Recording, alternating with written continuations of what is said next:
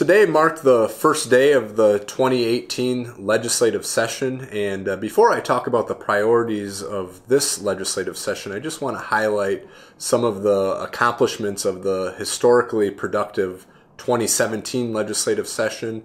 We provided emergency health care relief for people facing high health insurance premiums. We also stabilized the health insurance market with reinsurance here in the state of Minnesota. We passed Real ID, Sunday liquor sales, and those 3 or 4 things are in addition to the $46 billion bipartisan budget that really focused on a long-term transportation plan for roads and bridges. We passed tax relief really targeted to middle-income families, senior citizens, farmers, students, and small businesses. That tax relief also included income tax reciprocity and additional resources for our cities and counties throughout the state of Minnesota.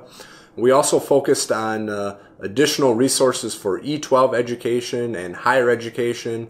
We passed a bonding bill that fully funded the Lanesboro Dam, Winona State University's Education Village, and a number of other infrastructure projects throughout the state of Minnesota.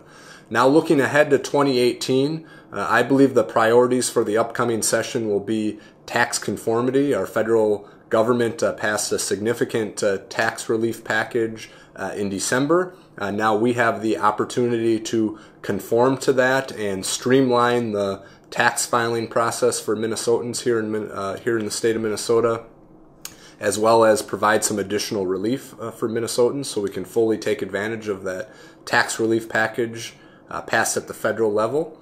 Additionally, I think we need to fix the MNLARS, the license and registration fiasco that's going on in the state of Minnesota. We can sit back, we can point fingers, we can blame, but that's not going to do anybody any good. So I think it's time for the legislature to really take a hard look at this, and instead of criticizing, let's work together with the governor and his administration and try to fix this significant issue facing our state.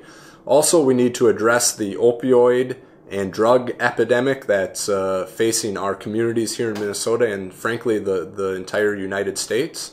And finally, I think we need to look at a bonding bill, a reasonable bonding bill that focuses on core infrastructure projects throughout the state of Minnesota. So those will be the priorities for the 2018 legislative session.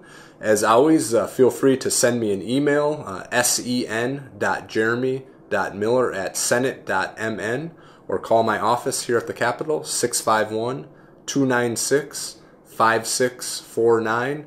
Your feedback is incredibly important in my decision making here at the Capitol. And I'll end with saying it's absolutely an honor to represent the people of Fillmore, Houston, and Winona counties here in the Minnesota State Senate.